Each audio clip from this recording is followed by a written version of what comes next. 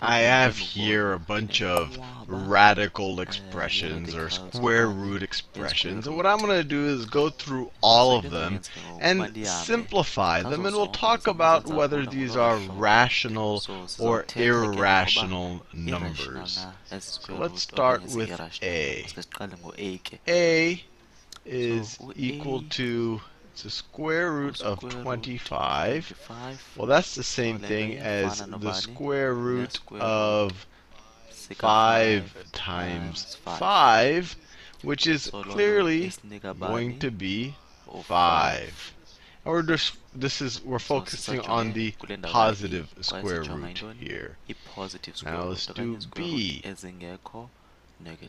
B, I'll do it in a different color. With a principal root when we say positive square root. B.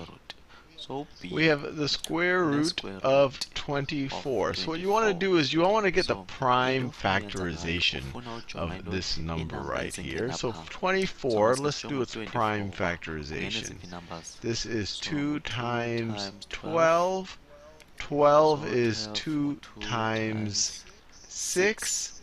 6 is 2 times 3. So the square root of 24, this is the same thing as the square root of 2 times 2 times 2 times 3. That's the same thing as 24. Well, we see here we have one perfect square right there.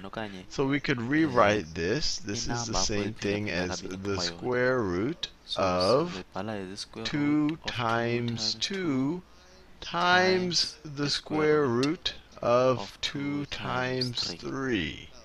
Now this is clearly 2. This is the square root of 4. The square root of 4 is 2. And then this we can't simplify anymore. We don't see two numbers multiplied by itself here. So this is just going to be times the square root of 6. Or we could even write this as the square root of 2 times the square root of 3. Now, I said I would talk about whether things are rational or not. This is rational. This part A can be expressed as the ratio of two integers, namely 5 over 1. This is rational. This is irrational. This is irrational. I'm not going to prove it in this video, but anything that is the product of irrational numbers and the square root of any prime number is irrational. I'm not proving it here. This is the square root of 2 times the square root of 3. That's what the square root of 6 is. And that's what makes this irrational. I cannot express this as any type of fraction. I can't express this as some integer over some other integer like I did there. And I'm not proving it here. I'm just giving you a little bit of practice. And a quicker way to do this, you can say, hey, 4 goes into this. 4 is a perfect square. Let me take a 4 out. This is 4 times 6. Square root of 4 is 2. Leave the 6 in. And you would have gotten the 2 square roots of 6, which you would have gotten. You'll get the hang of it eventually, but I want to do it systematically first. Let's do part C. Square root of 20. Once again, 20 is 2 times 10, which is 2 times 5. So this is the same thing as the square root of 2 times 2, right, times 5. Now, the square root of 2 times 2, that's clearly just going to be 2. So it's going to be 2. It's going to be the square root of this times the square root of that. 2 times the square root of 5. And once again, you could probably do that in your head with a little practice. Square root of 20 is 4 times 5. Square root of 4 is 2. You leave the 5 in the radical. Let's do part D. Part D, we have to do the square root of 200. Square root of 200. Same process. Let's take the prime factors of it. So it's 2 times 100, which is 2 times 50, which is 2 times 25, which is 5 times 5. So this right here, we can rewrite it. Let me scroll to the right a little bit. This is equal to the square root of 2 times 2, 2 times 2 times 2 times 5 times 5. Well, we have one perfect square there, and we have another perfect square there. So if I just want to write out all the steps, this would be the square root of 2 times 2 times the square root of 2 times the square root of 5 times 5. Square root of 2 times 2 is 2. Square root of 2 is just the square root of 2. Square root of 5 times 5, that's the square root of 25. That's just going to be 5. So you can rearrange these. 2 times 5 is 10. 10 square roots of 2. And once again, this is irrational. You can't express it as a fraction with an integer and the numerator and the denominator. And if you were to actually try to express this number, it will just keep going on and on and on and never repeating. Let's do part E.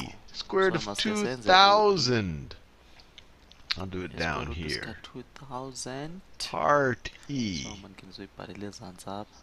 The square root of 2,000. Same exact process that we've been doing so far. Let's do the prime factorization.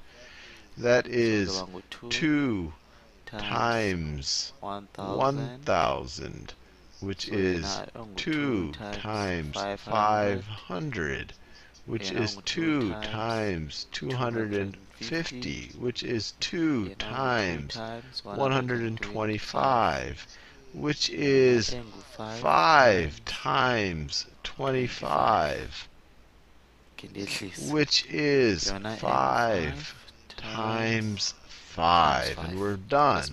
So this is going to be equal to the square root of 2 times 2, I'll put it in parentheses, 2 times 2 times 2 times 2 times 2 times 2 times 5 times 5 times 5 times 5, right? We have 1, 2, 3, 4 2's, and then 3 5s times 5.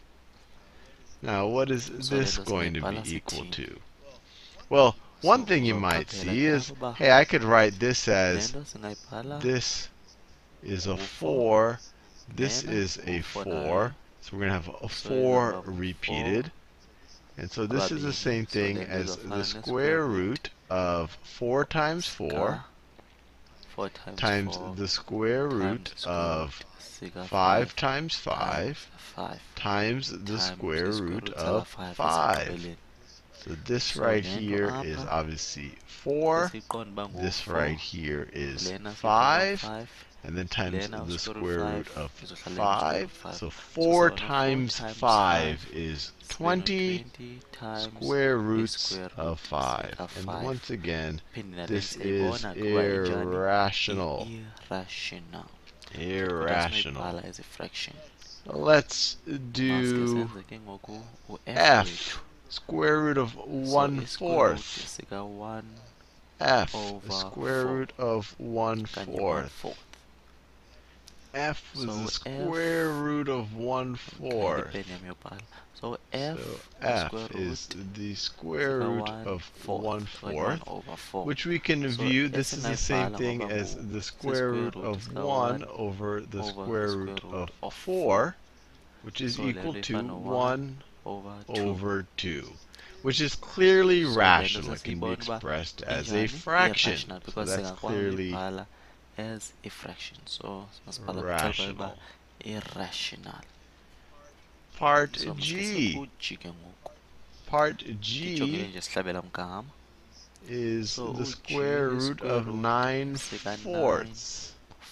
Square root of 9 over 4. Same logic. This is equal to the square root of 9 over the square root of 4, which is equal to 3 over 2.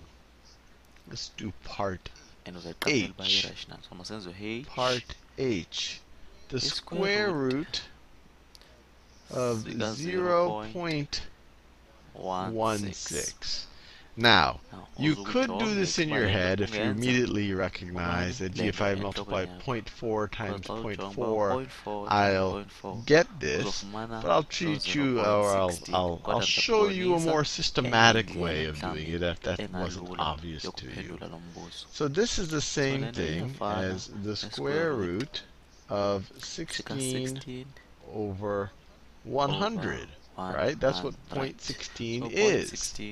So this is equal to the square root of 16 over the square root of 100, which is equal to 4 over 10, which is equal to 0.4. Let's do a couple more like that.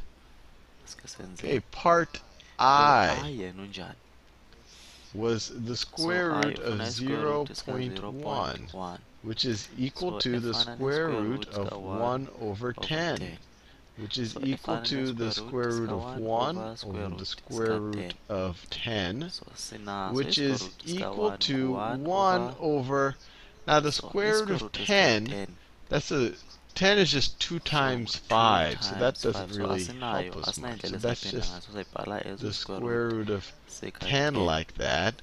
A lot of math teachers don't like you leaving that radical in the denominator, but I can already tell you that this is irrational. Irrational. This will just you'll just keep getting numbers. You can try it on your calculator and it'll never repeat. Your calculator will just give you an approximation, because in order to give the exact value, you'd have to have an infinite number of digits.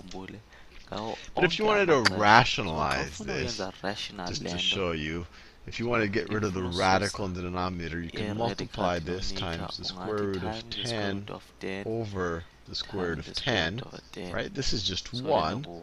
So you get the square root of 10 over 10. These are equivalent statements, but both of them are irrational. You take an irrational number, divide it by 10, you still have an irrational number. Let's do J. J. We have the square root of 0.01. This is the same thing as the square root of 1 over 100, which is equal to the square root of 1 over the square root of 100, which is equal to 1 over 10, or 0.1. Clearly, once again, this is rational. It's being written as a fraction. This one up here was also rational. It can be written, expressed as a fraction.